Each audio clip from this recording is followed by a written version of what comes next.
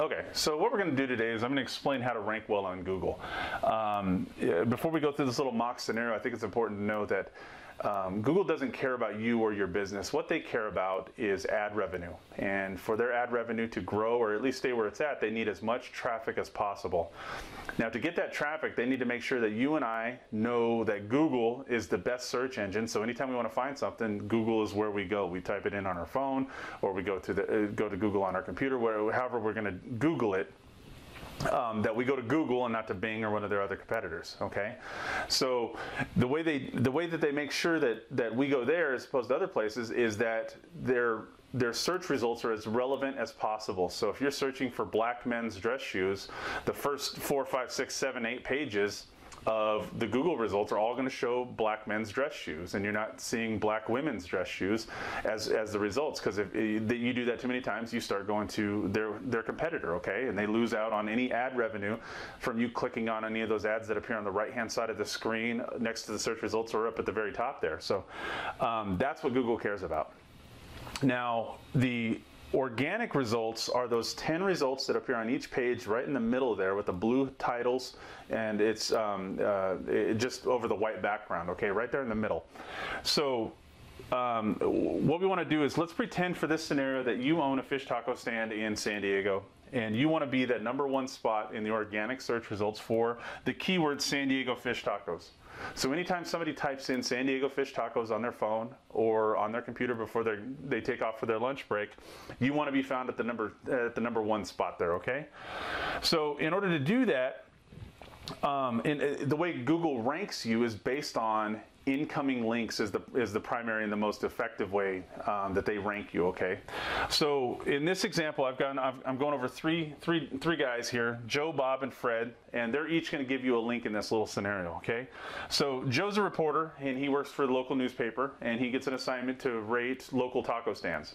So he's heard about your taco stand, so he decides to go try yours out. He absolutely loves your fish tacos, and he writes about it in his article. Now, in his article gets printed in the newspaper, but it also goes onto the newspaper's website. And in that article on the website, he provides a link over to your website. Okay, so you get a link there. The second link is going to come from Bob. So Bob's a food blogger. He does this as a hobby, and he goes around, he takes pictures of the food he's eaten, and he writes reviews of it on his personal blog.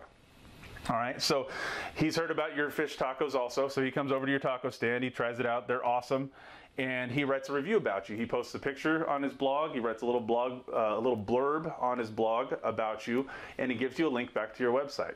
All right, now the third guy is Fred. And Fred's a small business owner, and he's a member of the Chamber of Commerce, and you met him at a Chamber of Commerce mixer last week. At this mixer, you guys decided, hey, I've got a website.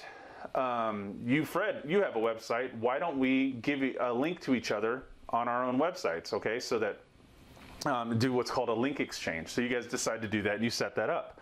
So we've got 3 links now. We've got one from a newspaper, we've got one from a personal food blogger, and we've got another one from a small business owner.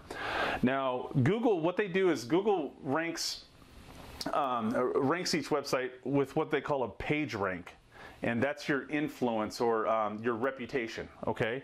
So a newspaper is going to have a higher reputation and a higher influence on the links that go out of that, okay? So that the local newspaper might have what's called a PR6, a page rank 6, all right? Whereas the food blog, if it's a smaller personal blog that's not national, that's just local, then it might have like a PR3.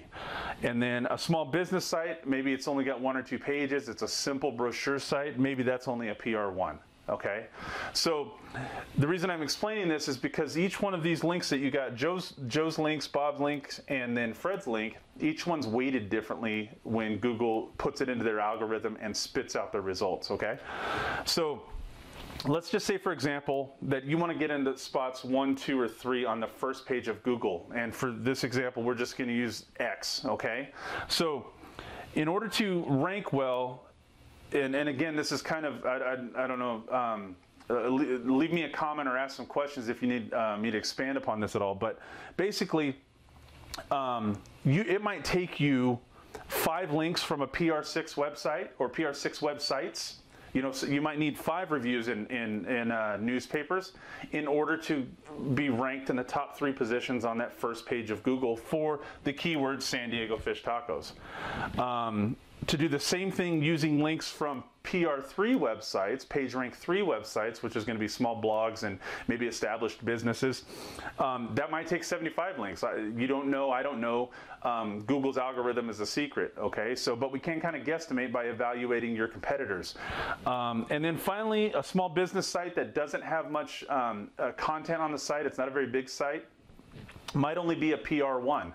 So with that, it might take 1,000 of links from PR1 websites to equal, you know, 5 links from PR6 websites.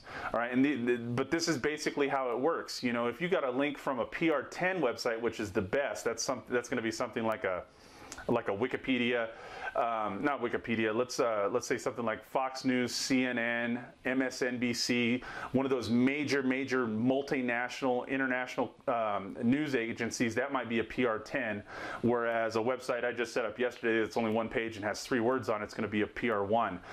You could have 100,000 links from those little PR1 sites, and they'll never equal a single link from a PR10 website. So. This is kind of a guesstimation, but to kind of break it down for you, that's kind of the way it works. So the idea here is to get as many links as you can coming into your website that use the specific keyword San Diego fish tacos.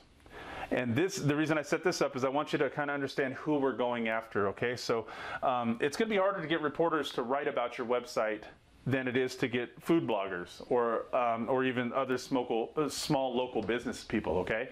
So, but these 2 are probably the easiest ones to go after. But the more links you build up that say San Diego fish tacos that point over to your website, the higher you're going to rank in Google, all right?